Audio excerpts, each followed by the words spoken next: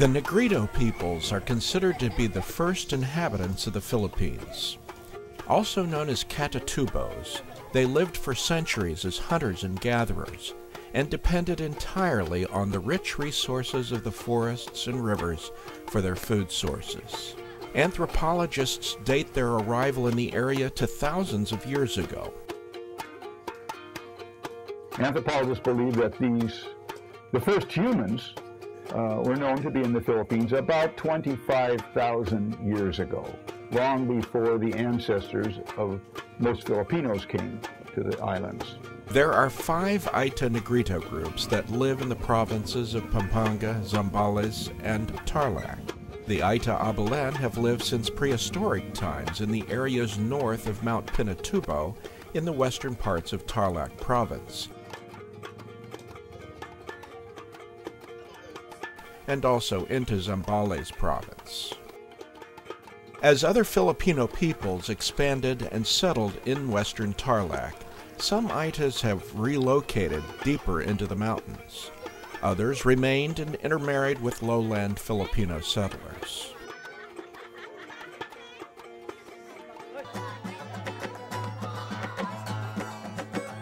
The AYTA ABELLEN have a rich cultural history of native music and dance.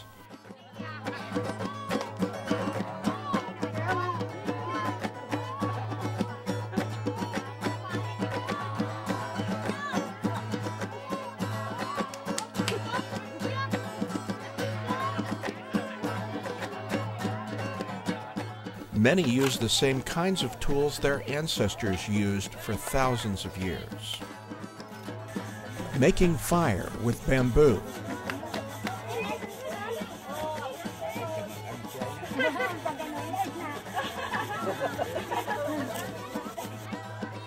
A piece of bamboo can be used as a cooking utensil in the forest when there is no access to pots or pans. If there is someone who has caught a pig, they will share with its AYTA in the barrio. The cooking utensils of our ancestors was bamboo. They are cooking meat and rice inside bamboo.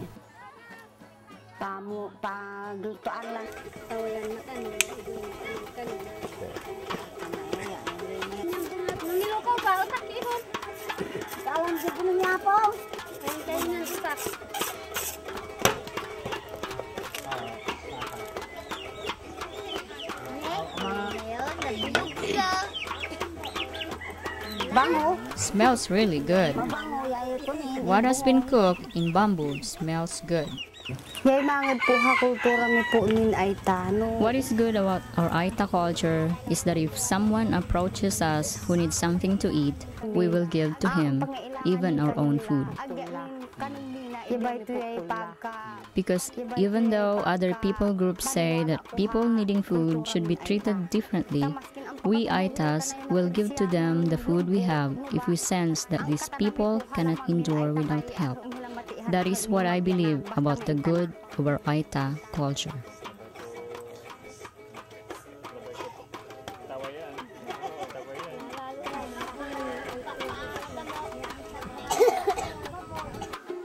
They still weave fine baskets for many purposes.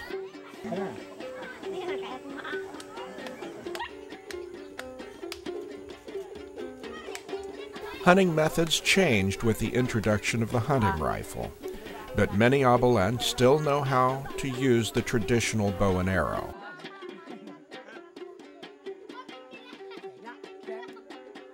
The use of snares and traps is an art that was not lost over the centuries. This demonstration shows how quickly the AYTA can make an effective, deadly trap for wild boar.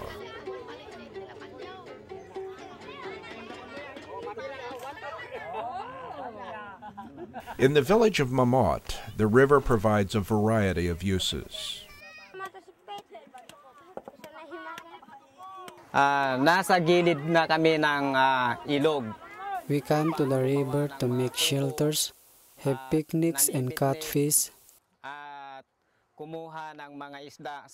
And this is the pleasant life of the Katutubos because here is where we can get fish to provide for our livelihood. Andito na lahat ang mga isda na aming pinagkukuhanan ng kabuhayan namin. Sometimes there are so many fish that we can sell them to the lowlanders.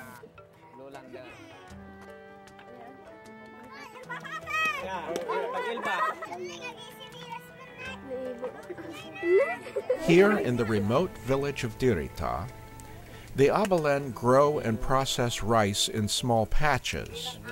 Everyone gets involved in the process.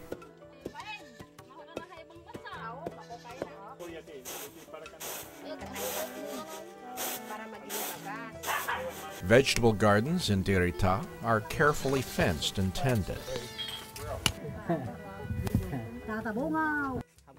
Most Abelen still live in traditional homes. The main living and cooking area has a hard dirt floor. The sleeping area is raised about a meter off the ground. Livestock live in close proximity. The homes are kept tidy. Water is either carried from the river or wells.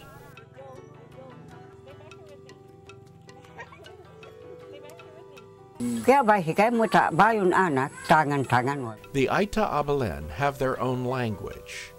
The language is considered to be endangered due to intermarriage with lowland Filipinos and a lack of continued development. SIL is working to develop materials in the AYTA Abellen vernacular language, which will help preserve the language for future generations. A committee of 5 AYTA Abellen speakers are translating the New Testament into their own language. They consult Tagalog, Ilocano, and Sambal versions as they enter the first draft of their translation into the computer. Their computer skills are developing rapidly.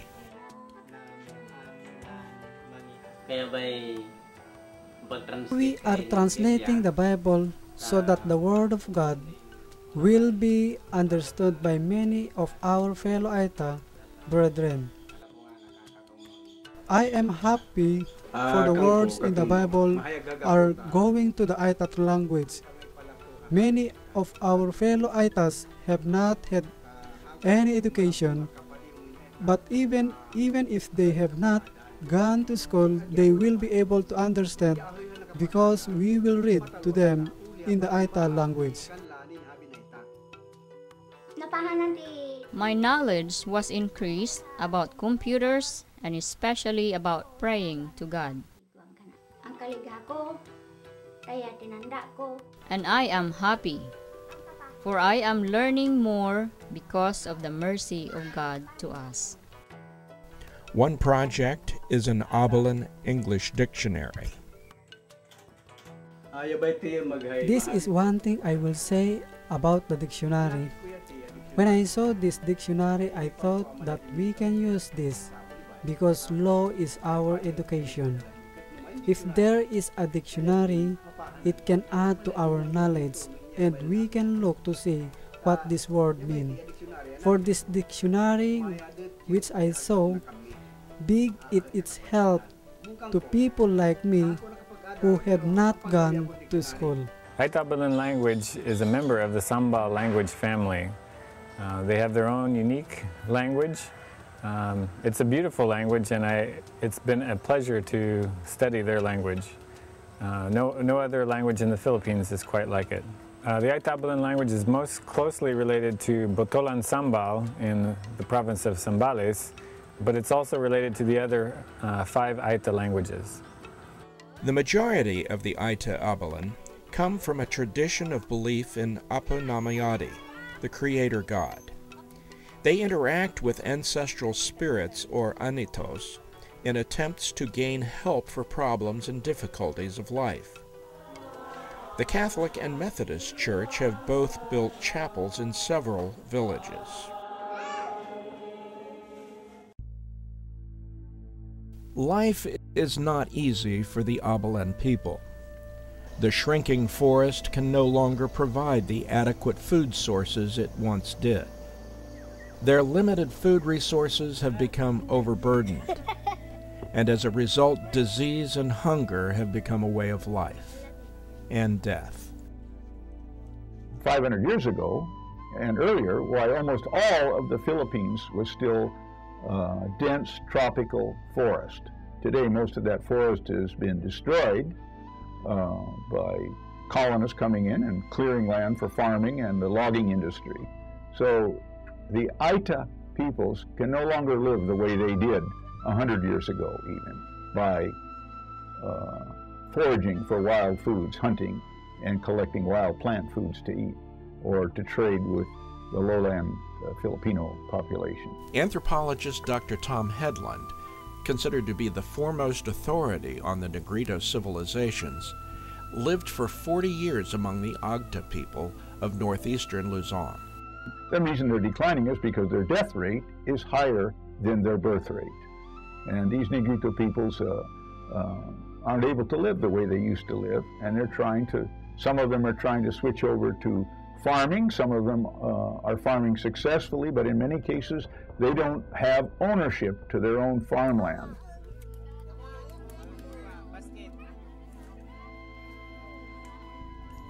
They have a very high death rate. That's a tragic thing.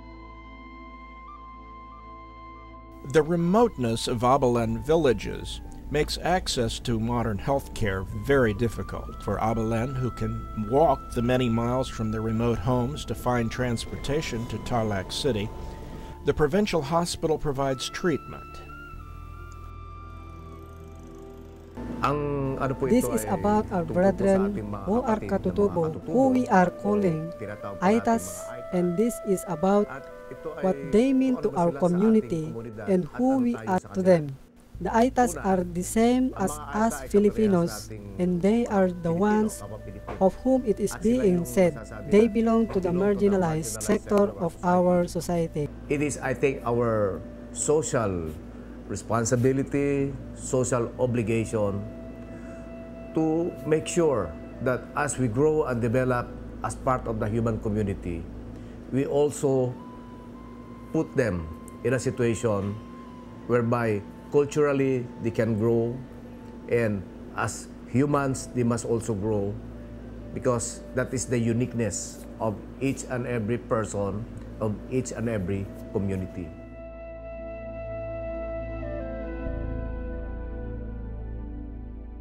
To add even more stress to the AYTA's difficult existence, they are also negatively stereotyped by non-Negrito Filipinos, who treat them as inferior. They call them beluga, a derogatory term. Even students are not immune.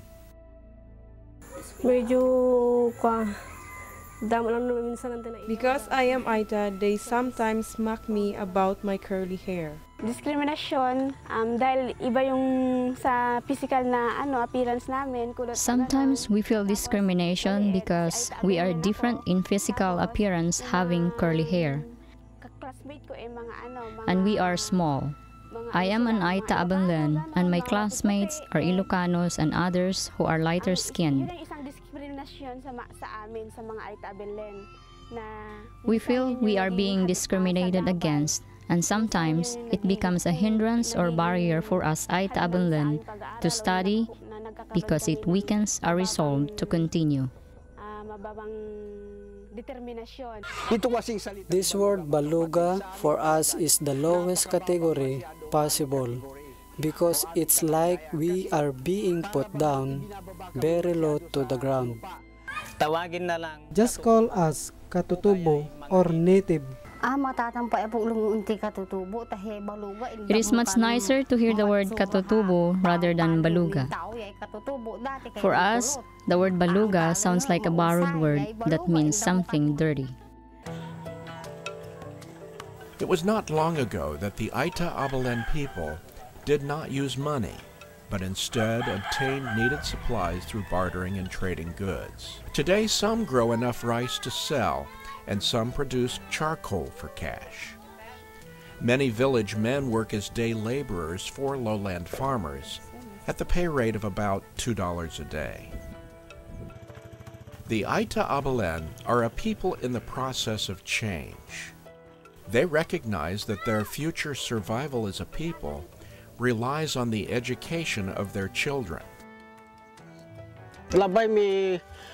We AYTAs want to be able to study, even just to be able to write, for many of us have not been able to get an education. What my father said in the past, now, he said, we are already in the barrio. You study well, he said. For if you will study, you will be able to write. You later will be the one to replace the one in charge of the barrio. Let me say that the most important thing, in my opinion, that can improve the lives of extremely marginalized people, fourth world peoples, these are people that can't even read, is education. Basic literacy. When literacy comes into a group of AYTA people, and especially literacy for women, their lot in life improves very quickly. For ABELLEN children, access to education can be a challenge. Some children attend government-operated schools, but many remote village schools only have the first 3 grades. During the wet season, teachers are often unable to get to their schools, forcing classes to be canceled. In Mamot, students up to the 6th grade can attend locally, but to go on to high school they must pay the cost of transportation to the nearest school. From Mamot, this cost is about $20 a month for each student. This is the equivalent of 1/3 of an average family's monthly income. The Philippine government is actively involved in trying to improve the lives of the Negrito peoples. The National Commission on Indigenous Peoples is making great strides to improve all basic services to the AYTA.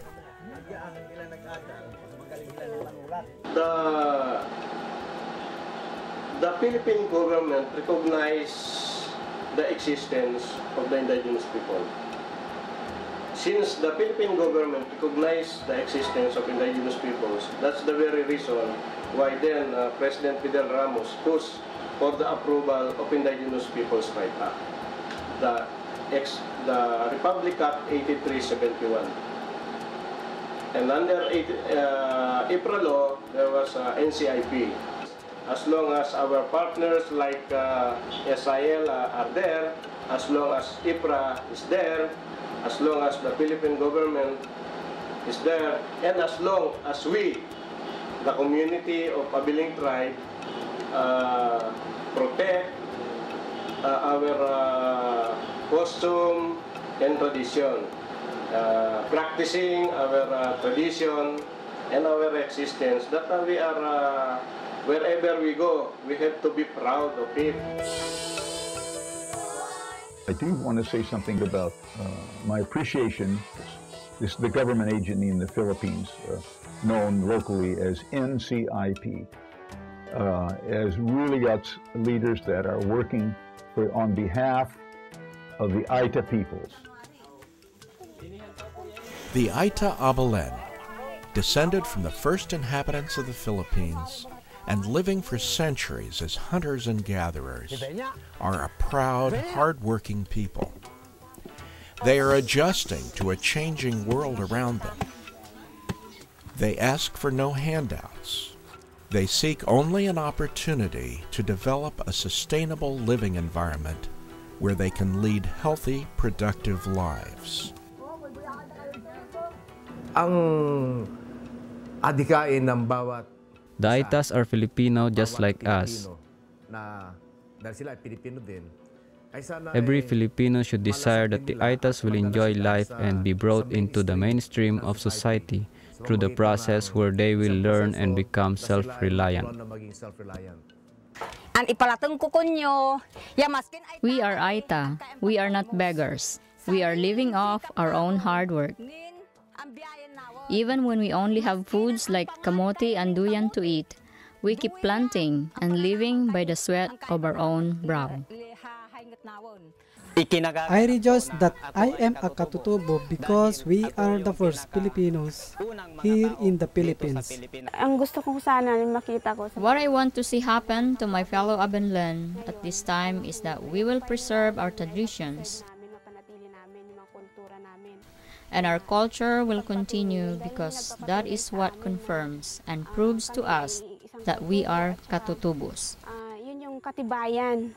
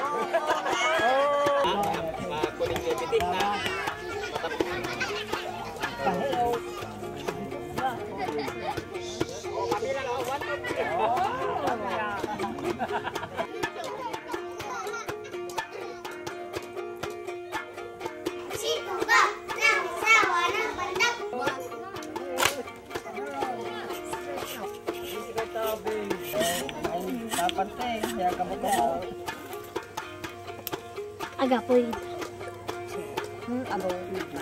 Mati, maganda basa-basa. Tukun.